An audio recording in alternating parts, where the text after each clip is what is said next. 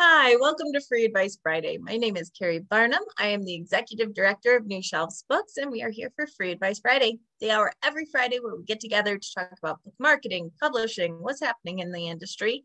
We help encourage each other, and we answer your questions live. You can join us at newshelves.com/FAF, or you can also email your questions in advance to info@newshelves.com. We do put our replays up on YouTube, so be sure to subscribe to our channel. It's just youtube.com/newshelvesbooks. Try to make it easy for you. And we've got some questions live that I will be answering. So those of you on our live call know if you have chat questions, please put them in the chat, or if you want to chat, we chat a lot. If you want to chat, put it in the chat box. If you have questions, put it in the Q&A box so I don't lose it, because we have a chatty group, which I love. All right, the first question I have here is there any difference in the contracts that agents present to authors, or are all their contracts essentially the same in terms of royalty percentage and any other key elements? So what I have found there is that when agents are offering contracts, they tend to each have their own standard contract, which falls within the realm of kind of normal within the publishing and agent industry. With that said, one agent's contract or one agency's contract may be different than another's. They may say that they have the right to represent you for film, audio, and print rights. They may have a different percentage. They may have a time limit. If they can't sell your book in X amount of time, the new contract ends. So there are little details in there. The basics are fairly standard. It's kind of what's in the norm, but they will be slightly different. So I would read any contract carefully just to make sure that you are in agreement. And there are always those bad apples, just like we know that some publishers are fantastic and sometimes publishers are not what they seem. So can agents be the same. Some of them can have things that are a little shady in their contract because we are human, and that's what humanity does, right? So I would make sure that you read carefully, and yes, there may be some differences. Also keep in mind, if the agent really, really wants to represent an author, especially if that author already has a reputation, a name, a following, they may be willing to negotiate on fees and different things like that. So it's not like one universal contract that everyone uses and that's what it is. It definitely can change depending on the agency, depending on the agent, and depending on the book or author itself. So read through those carefully to make sure that you are really getting the contract that you want. All right, in telling my social self-publishing group about the closure of Donahue, many of them said a PCIP block isn't necessary. Bookstores, libraries have the ISBN. What are your thoughts? I think that those people probably aren't in the industry professionally. Here's the thing, and I have always said this. A PCIP block is not required to get into libraries. It's not. However, it is a convenience feature that may help librarians choose to stock your book. And as a self-published author, unless you have a big brand and lots of sales, you need every leg up that you can get. So can a library buy your book and then catalog it themselves? Absolutely, they can. However, if you are asking them to catalog your book, I have talked to librarians in the last couple of years, it can go into a cataloging room for up to 2 years. If you've got 2 years of books stacked up in a room, not getting into circulation, are you likely to buy another book without a PCIP block? No, you're not. Also, it is something that the trade publishing industry does provide. So if you are trying to excel, if you are trying to get up to the level of trade publishing and be regarded with that same respect, a PCIP block does help.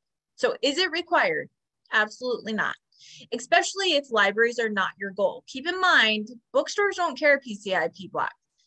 Doesn't matter to them, not their thing. This is for libraries specifically.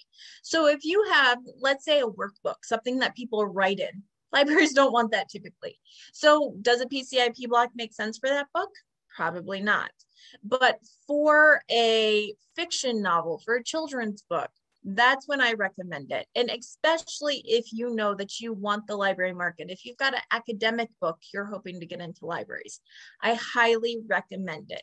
So is it required? No, but I think the feeling of that, and when people say you don't need a PCIP block, that is often the crowd that will also say, you don't need to buy your own ISBNs. You can get the free one from KDP. Can you do it? Yes. If you are trying to excel and publish at a higher level, highly disagree with that. So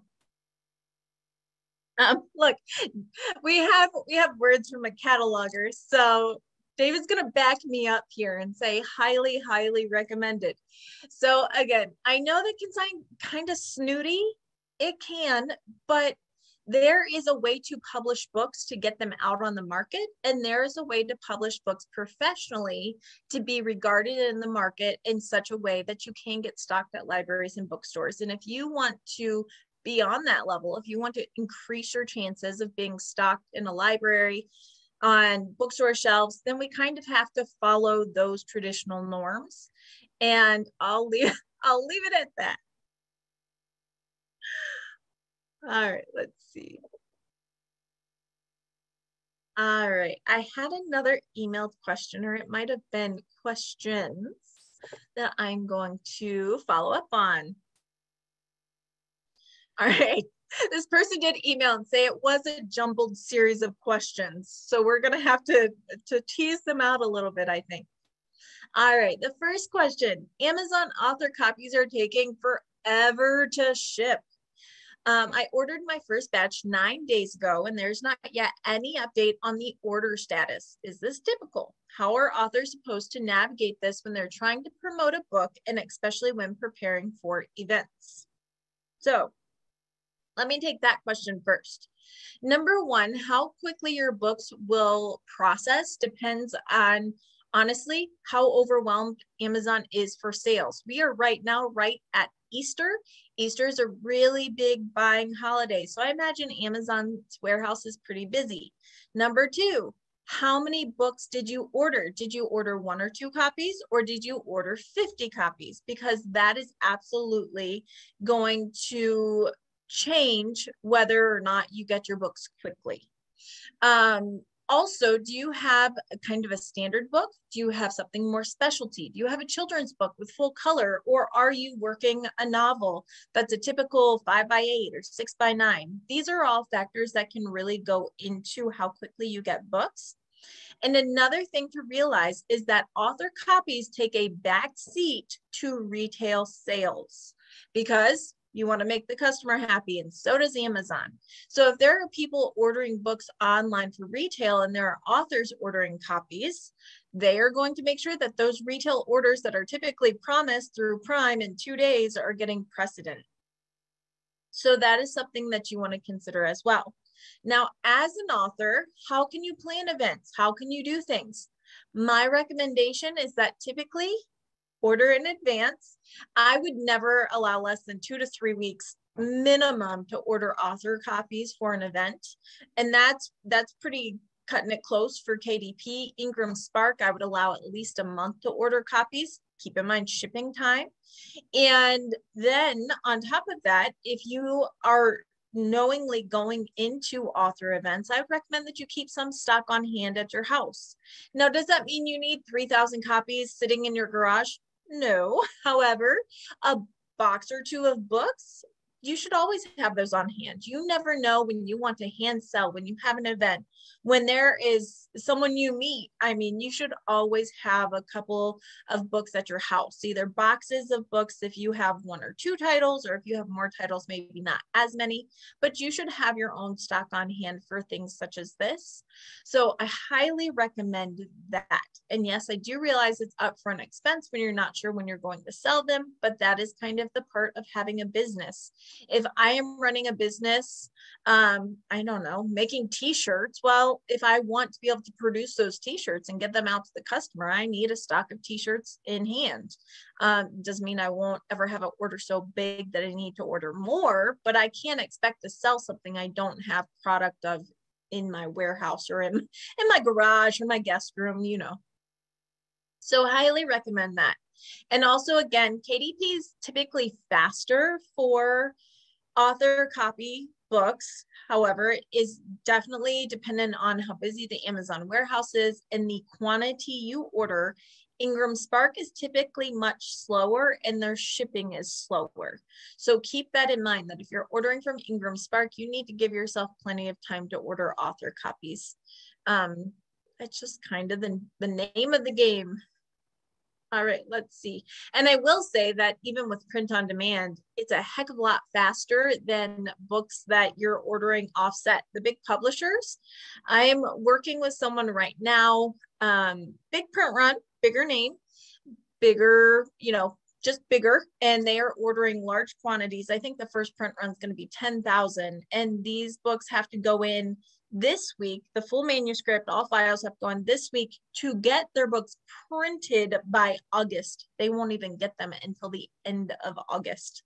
So print on demand is still way faster than just about anything else, but everyone's backed up, and there have been supply chain issues and trucker issues where they're not getting shipped and all sorts of things. So it's kind of just the world we live in, and we've got to plan and roll with those punches where we can. And the second question, I'd love to get my book into the hands of school groups and nonprofits with whom its message, which is overcoming trauma, might resonate. Any recommendations as to the logistics of pitching such a thing? Example, providing some free copies or selling at a discount for my stash of author copies. I want to foster the connection and make it easier for people to get access, but without eating too much into potential sales. So I would say if you were trying to pitch organizations, schools, groups, absolutely offer a review copy to whoever is organizing that. If it's a teacher, if it is I don't know, the leader of some trauma group or something like that, you offer a review copy to the decision maker. And then what you do is you offer discount bulk buy, and you decide what that bulk buy is. Maybe it's 5 copies or 10 or 20, but you say, if you decide that you would like this for your group, I am very happy to offer you a discount of 20%, 30%, 40%. Keeping in mind that trade retail is a 40% discount. So you may decide to go as low as that, but a lot of times 20 to 30%, somewhere in there, works just fine for organizations. They appreciate that you're giving them the discount. You can order author copies and sell them that way, which means you make more than if you sold them directly through Ingram Spark. And it works out for everybody. You make money, they get a discount, everyone's happy. But I would not be giving an entire group free copies unless you had a very specific reason for it. Because when you're a business person, you have to expect to give some product away, right? It's a sample, but you don't want to give all the goods away. You need to make your profit, your money. And also you don't want to devalue your product by just throwing it out there. You want to make sure that it's, you know, you create the value of your book, of your expertise by saying, here's this book and I will give it to you, but then, you know, the rest, I'll give you a discount, great deal. Now that is organizations. And I know we've got some people on here. I can almost see your faces through Zoom going, but you recommend free book giveaways on eBooks. And yes, I do. However, that's as a leader magnet. If you were doing a free book giveaway for your ebook or a discount ebook, I highly recommend. That's a great way to get more readers, more reviewers, and that can be very effective. However, the difference is that you are not paying $5 per copy for that.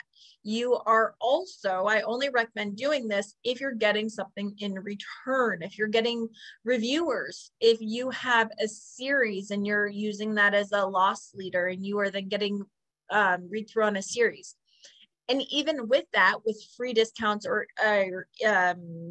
ebook discounts, I lost my words. I highly recommend that you don't overdo that. When people are constantly putting a book free or constantly running the best deal ever, it devalues it. It's like, the companies where it's always a discount, it's the closeout sale. Well, I can think of companies around me that have been having closeout sales for like 5 years and they're still open. So what do I do when they say closeout sale, biggest sale ever? I tune them out because I think, it'll be another closeout sale next week. So there's that to consider as well. You don't want to devalue your product. You want to be very thoughtful of how you give things away and sell your book. You put a lot of work and effort into it, and it's worth the money. And you have to believe that. If you don't believe that and you aren't willing to ask to be paid for your work, why would anyone else value your work? You really have to do that. And I know it's hard. I know it's hard to say, well, the product is worth this. And we do want to make sure we're in market value and we're realistic. But absolutely, would you go to work for a full day and say, don't worry about it, you don't have to pay me? You may volunteer for things once in a while, but not day after day, because as I always say, kids got to eat, you need a roof over your head. And if you want to sustain yourself as an author, even if it's only paying, if you're kind of doing it more as a hobby, if you want to sustain your writing and continue to write, well, then you've got to at least try to cover those costs, right? So think of it that way, and don't be afraid to ask for a sale. I think that's really, really important. All right, those are my emailed questions. That was not too bad. That was not too jumbled, by the way. That's right. Show me the money. That's a great movie. Okay, one of the things I wanted to talk about is this new change for, I believe it's Nook Books and iBooks because of Google Play. I don't know if you have heard this, and this matters mostly if you have your ebooks wide.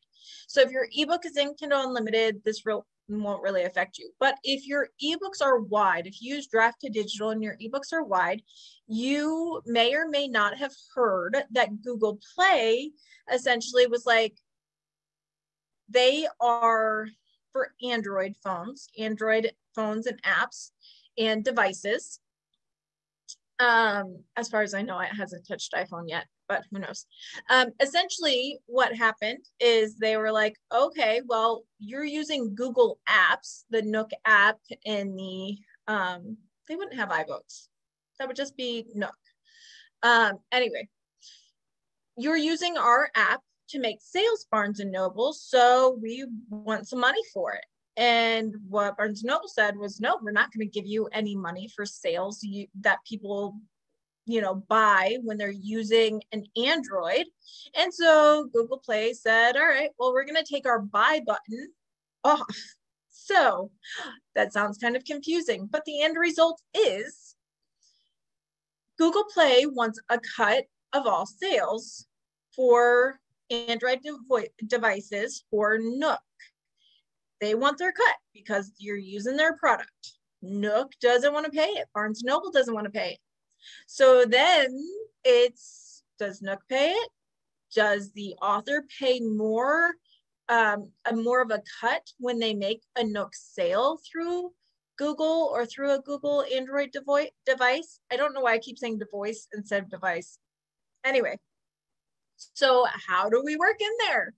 And so Google's like, well, while you figure that out, we are going to remove the buy button on Google devices that use Nook.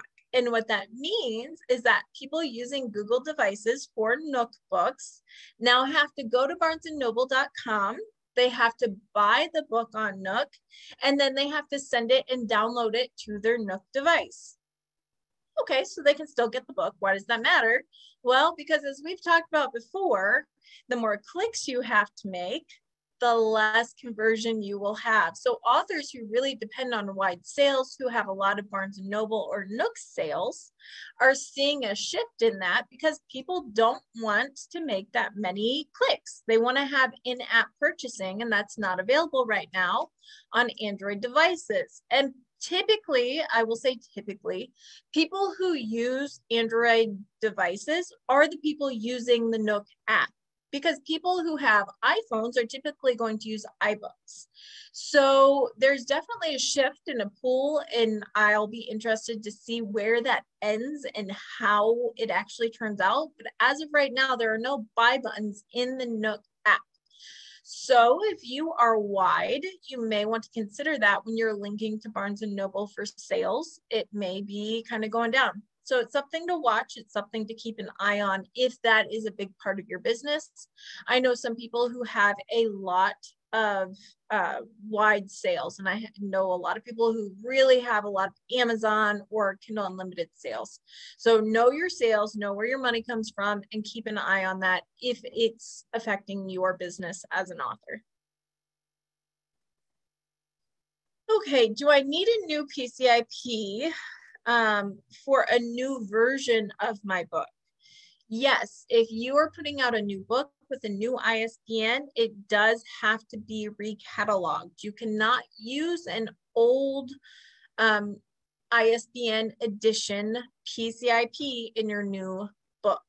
So that is important to note, that if you have a new ISBN, you need a new cataloging block. It does not transfer over. I've seen people try, but that's not how it works, because all of the information, including the ISBN, is uploaded to the OCLC system, to the Sky River system. These are online databases that when they upload the information, it goes by ISBN. So if you try to take this block of information and just change your ISBN, they're not going to find it in those systems. And then it's not very helpful.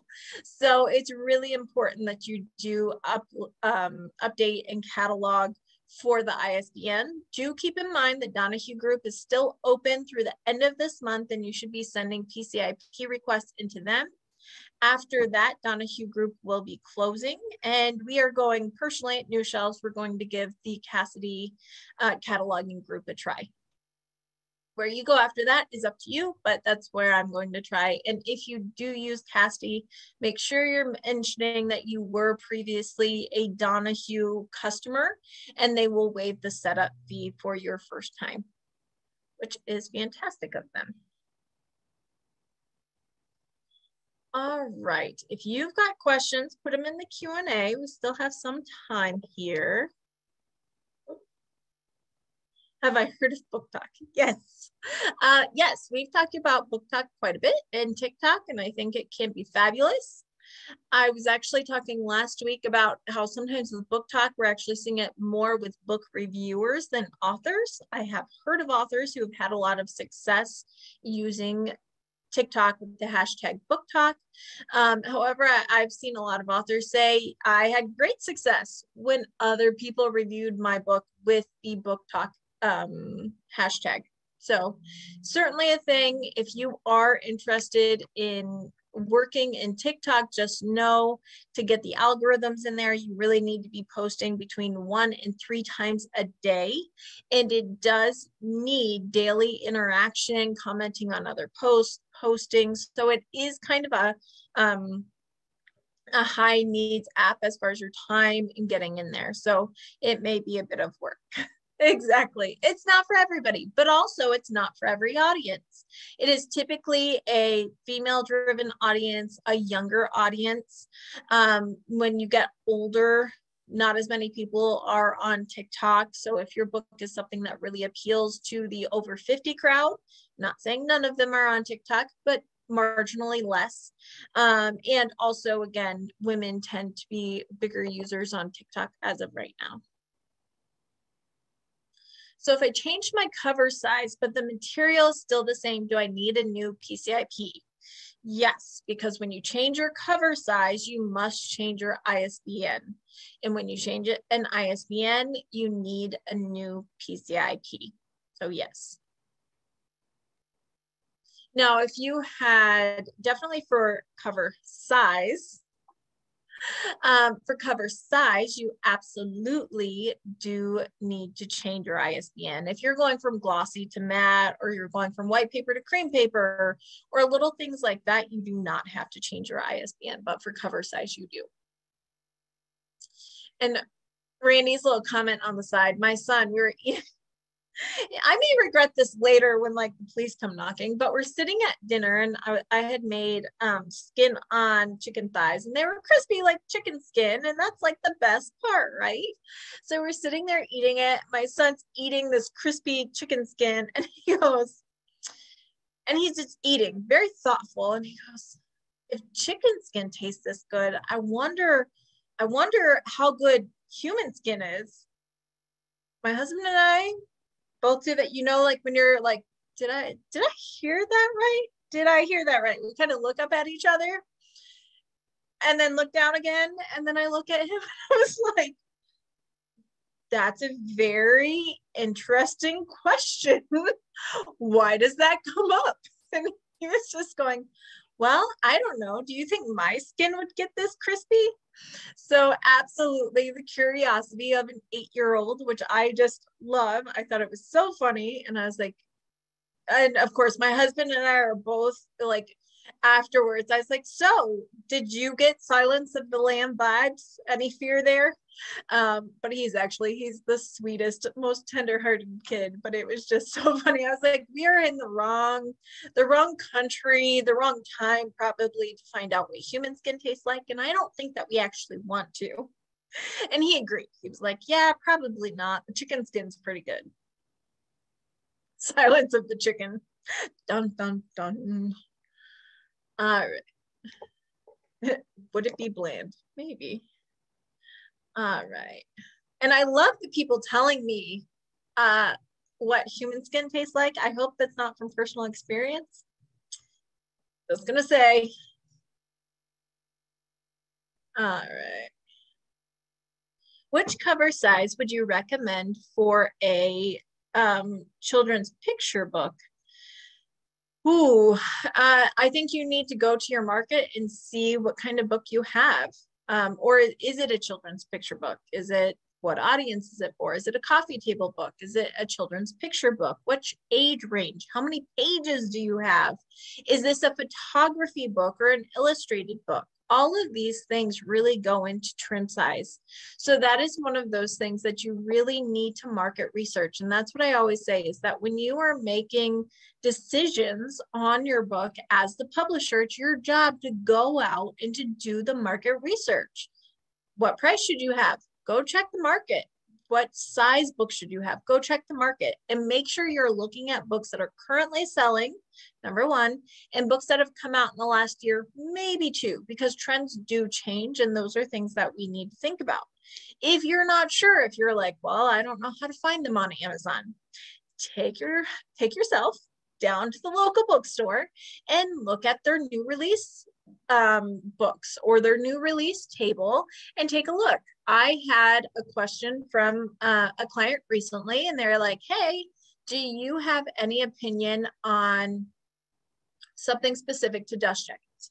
And I was like, I have lots of opinions. However, I need to make sure that my opinions are currently on trend. So I went down to my local bookstore and I browsed around and I looked at what's currently selling. I asked about their what books they're being asked for the most, which books sell the best, and I looked at new releases and I looked at the trends there. And so that's what we did. And we went off of that. And that is typically what you need to do. If you want to be current in the market, you've got to go check out the market. And don't be afraid to go to your local bookstore and ask. Sometimes that's a really soft, beautiful lead in for asking them to stock your book later, by actually letting them know, like, hey, I'm just kind of trying to find what sells best right now in this genre. I'm an author and I want to make sure that my book is up to standard for stores. And as long as they're not busy, they're usually very happy to chat with you. I think you never know. I mean, certainly some people are like, I don't want to talk to you, and they'll just point you in their direction. But you never know how much people are willing to help and to chat with you until you start the conversations. Don't be afraid to do that. Yes. So Caroline's saying she finds Costco a good place to see trends for size and cover design. That is true. However, I will say Costco tends to take more hardcovers and mass market books. So that is true, but do know that Costco leans heavily to hardcovers and mass market books, not so much trade published books. So, but as far as cover design and stuff like that, absolutely. All the stores, go check Walmart, check the bookstore, check all the places. Just when you go to a bigger retailer like Walmart, Target, Costco, know that these are companies that are chains that are that are working on a big retail level. So they are looking for not just what fits in their store, but what fits regionally. So sometimes it's a little bit different when you go directly to your local bookstore, opposed to if you're looking for a big regional sales. Let's see. Ooh. Got very dark and ominous here all of a sudden. I think we might be in for a storm. Someone was talking about crazy weather earlier, and I think that's exactly where we are headed towards. Another question I got, this was actually a really good question this week, and something I ran into was, how do I work with a cover designer so that we are in sync with what I want? I found a really great cover designer and I love their portfolio, but in working with them, what I'm getting as far as concepts is very different than what I had in mind. This happens all the time. I actually work with authors. I work kind of as a liaison between them and the cover designer, because oftentimes an author will say, this is my title. I want a man and a woman on the cover and it's romance. And then they're like, so you should just know what to make. And the cover designer will say, okay. And they will go probably ask you some more questions, but then they'll go and they will say, all right, well, this is kind of on trends. This is what I'm going to make. And they give you some concepts. And then you come back and say, that's not at all what I wanted. That's not my story. This designer is horrible. But that's not really true. I think it's really important to keep in mind when working with an illustrator or a cover designer that you each have a job to do within your relationship. And it's important as the author or as the publisher that you are upholding your end of the contract. It is not okay to just give your information to a cover designer and say, make me a cover I will love. Unless you're going to take that at face value and just let them run with it.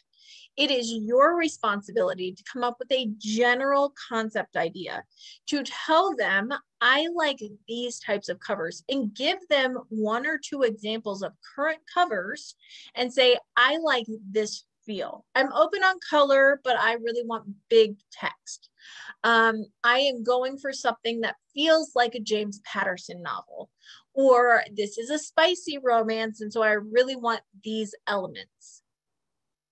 Because I don't know why, but there's this idea out there that cover designers should just know, they should just know what you want. But that's really impossible, because what you may think is fit for a thriller may not be what the designer who works in the industry thinks of as a thriller.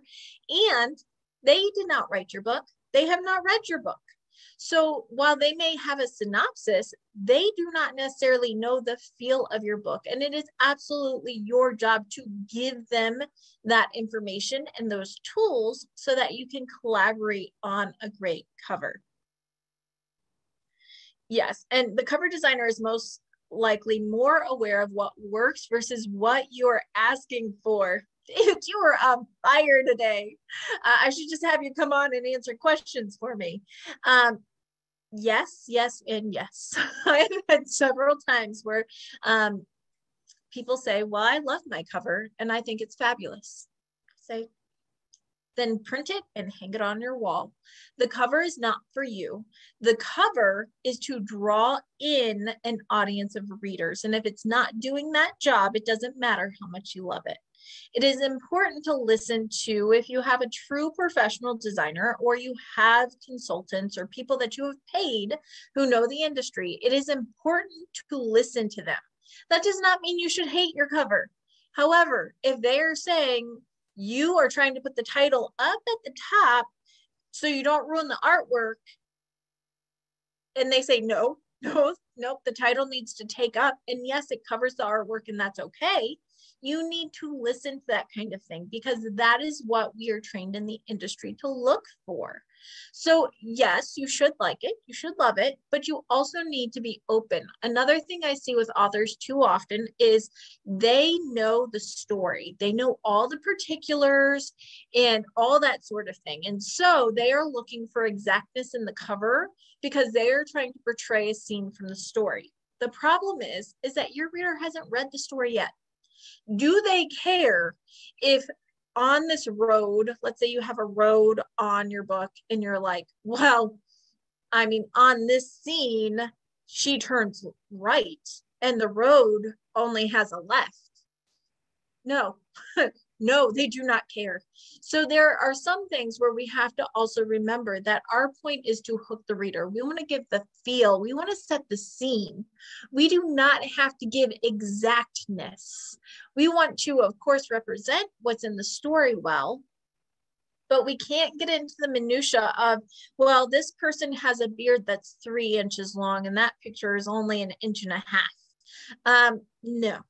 That does not matter. That will trip you up and that will make it almost impossible to work with the designer. And it will, in some cases, mean that a designer does not want to work with you. They may fire you as a client and you will most likely end up unhappy. So when you get to that point, it's important to step back and say, okay, what do I really like? What do I not like? Should I talk to somebody else who has not read the book and say, would you pick this up? What kind of book do you think this is? Because I think that's important. I looked at a book cover 2 days ago and I was looking at it and I was like, okay, this is a nonfiction self-help Christian book.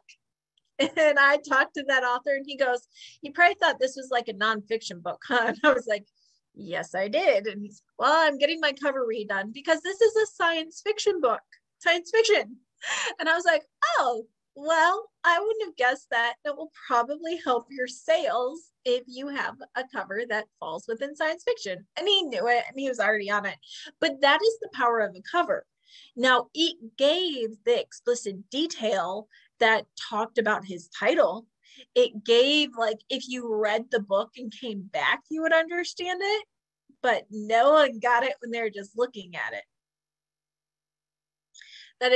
Yes, you have to stop the scroll with an image smaller than a postage stamp.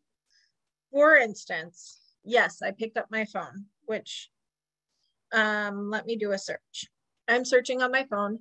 Tara, I still need to find out how to put my phone on the computer. One day I'll learn. Little steps. All right, so if I do science fiction book, because a lot of people, let's be honest, we search on our phones. All right, so on my phone, I know you can't really see it, but I have 3 different books listed on my phone. 3 covers. I mean, it's literally, I don't know, what is that, like 1 inch, maybe 1.25 inches for each one. That's a tiny little thing, and you've got to get my attention as I'm scrolling by. It's really got to stand out. That's why it matters that your title is really big and takes up the whole book cover. It's why we have to follow trends because you literally have this little tiny space. And a lot of people look at their cover and they're looking at just the front cover image and they put it up on their computer screen and they blow it up and they're like, oh, I love it. It's got so much detail. But the problem is that while you want it to look great blown up or printed, you also need to make sure that it looks great when it's itty bitty, because that matters almost more than when you're looking at it big. All right, let's see. Perfect. All right, I'm wondering what everyone suggests about giving a discount to people who at a book signing or other, oops, I lost it. At a book signing or other direct from author purchase, buy more than 1 copy, like 1 for 15 and 2 or more for. What I typically do, my rule of thumb is that if you, unless you've got a series, like if it's like, hey, each book in this series is $15, but if you buy the 3-book series, it's $40 or something like that. sure. But if they are buying like bulk copies of your book itself, I would typically not give a discount until it's 3 to 5 at minimum. Because, well, number one, if people are buying bulk copies, they're typically buying it as a gift and they've already decided to buy. It's not something that they're, you know, if they want to buy it for a gift, they want to buy it for a gift. So I would definitely do 3 to 5 at very minimum. And that's if you're like at a fair or something trying to hand sell individual copies. If it's an organization and it's kind of your standard discount, 10 would be my minimum. So yeah, and 10 for a bulk discount if you are doing, again, an organization or something. Now, if you're at a fair or something like that, you could offer a lower, you know, a lower point. But again, why are people buying more than that if they're just kind of walking by? So that's not too often unless they're buying it as a gift. And if they're buying it as a gift, they've decided to purchase it before you offer them a discount. Yes, that's a good question, Caroline. So often authors want to stand out from their genre, and actually the opposite is true. That happens a lot with cover design where authors are like, well, I want to stand out. I want to be different. Yes and no. You want to be different within the expectation of your reader. So can you be different because your book maybe has a slightly different cover or it's a little more edgy? You can take a risk, not multiple risks. I love Palamine, who is an agent, a literary agent with Talcott Notch, often says in writing, when you are an author, especially a newer author, you get one risk. You can do one thing different than kind of expected of you. If it's, you know, your genre and there are different things like length and the up and down and the protagonist, antagonist, you can take one risk per book, and that includes your cover.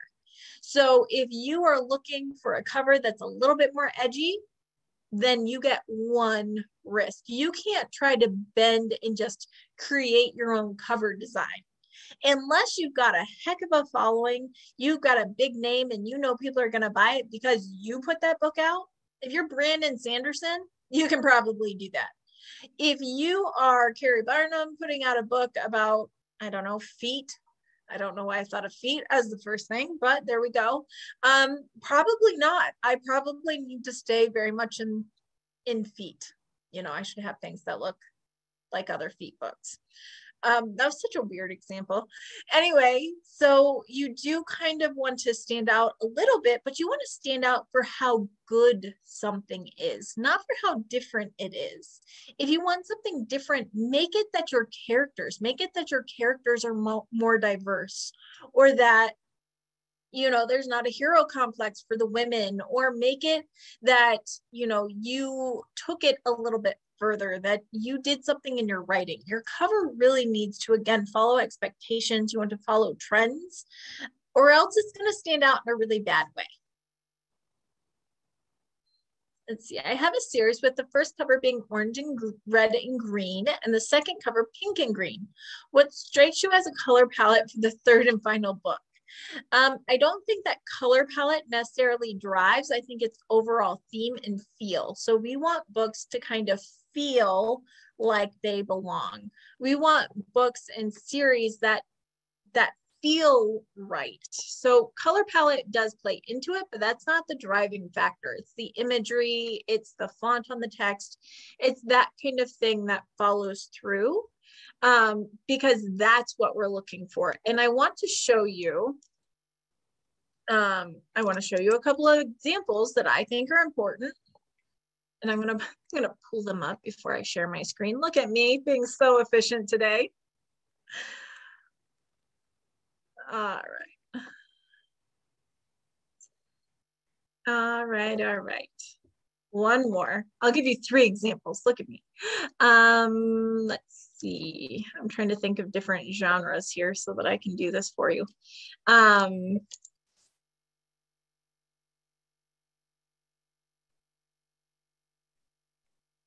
we go.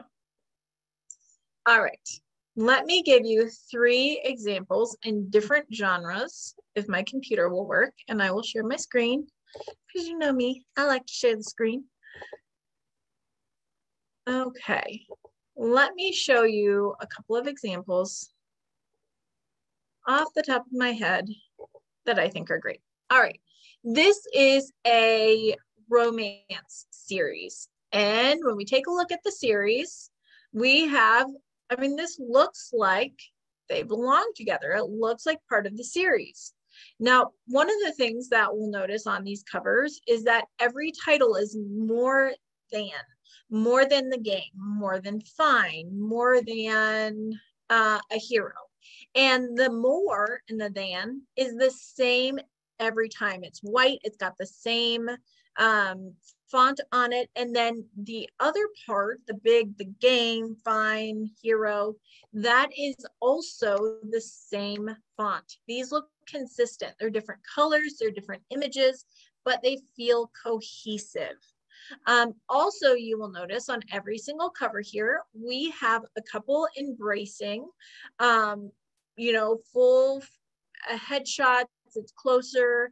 This is thematically close. Now, are they the same colors? No. Do they look good when you line them up together? Well, I think so.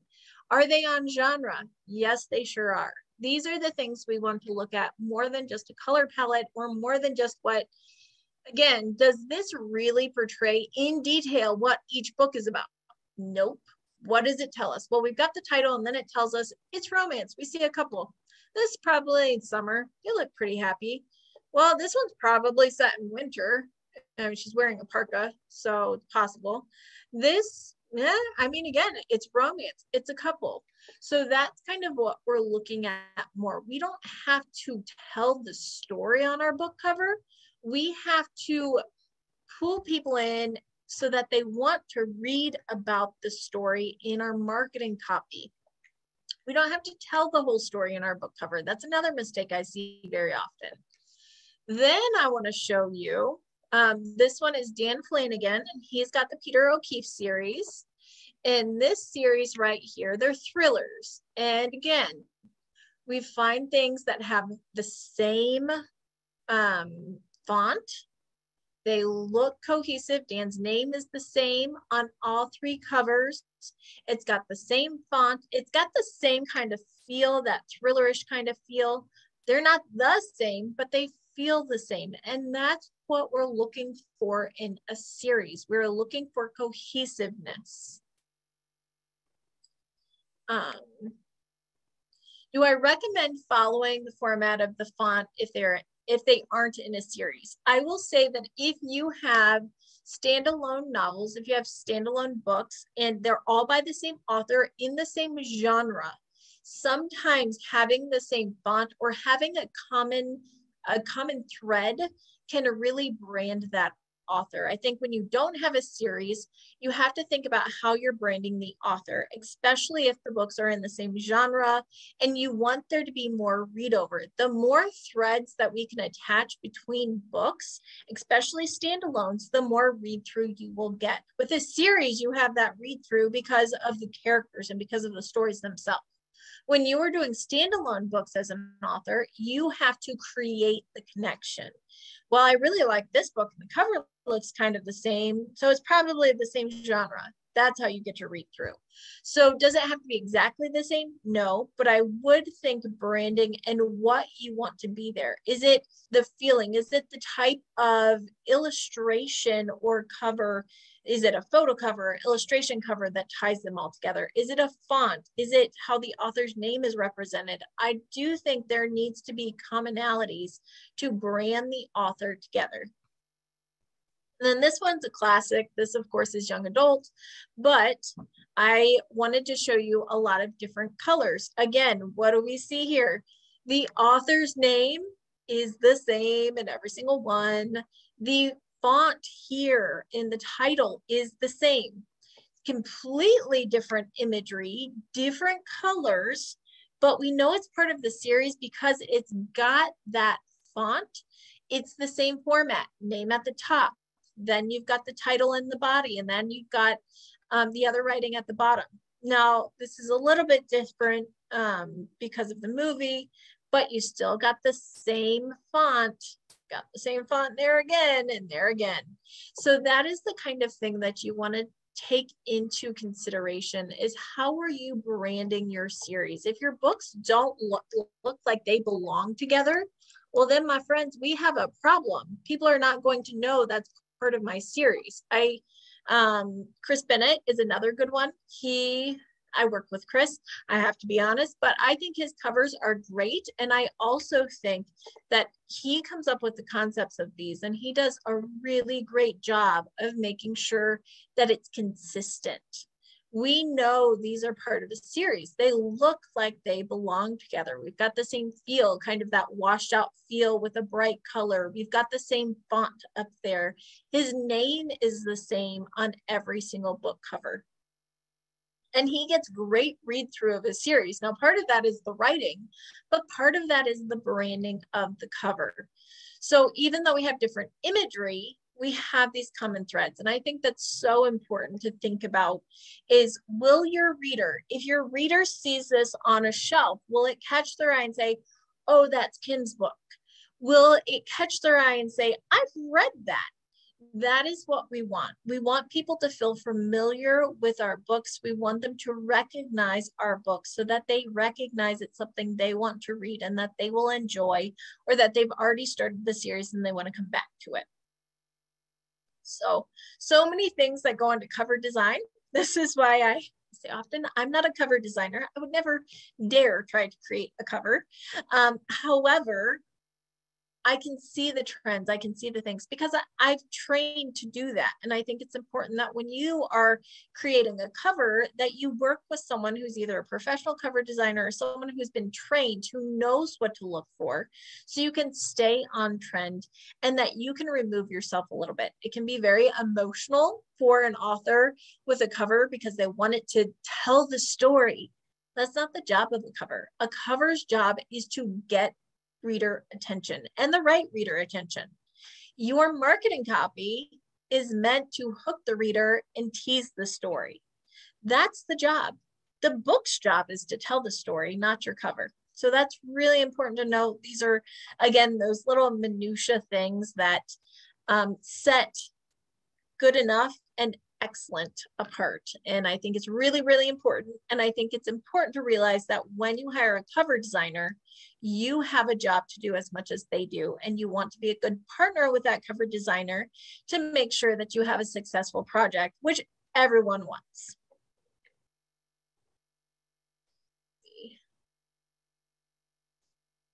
Yes, I do. If you go to New Shelves and you go to the resources tab, there's something there that says people we like, and there are cover designers there. You can find cover designers on 99 Designs, on Fiverr.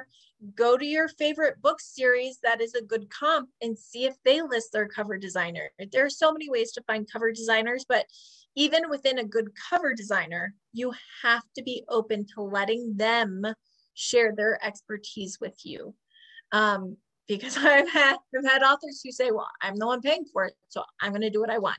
And they will take a fantastic cover designer and end up with a crappy cover because they weren't letting people who are experts in their field do what they were hired to do. So you got to play a part in it for sure. All right, you guys, it's a little after 11.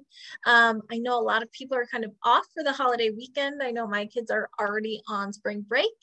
So you guys, I hope you have a wonderful weekend. I will look forward to reconnecting next week, same time, same place. And don't forget, you can join us live at newshelves.com/FAS. And you can also email your questions in advance if you'd like. info@newshelves.com. We'll see you next week. Bye.